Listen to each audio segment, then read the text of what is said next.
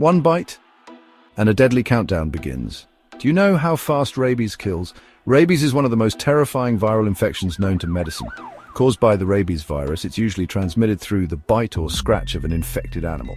Most often dogs, bats, raccoons, and foxes. Once the virus enters the body, it travels through nerves to the brain, a journey that can take days to weeks.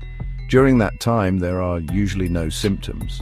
But once they start, anxiety, confusion, muscle spasms, hallucinations, fear of water, it's almost always too late. Fatality rate, nearly 100% if untreated after symptoms begin.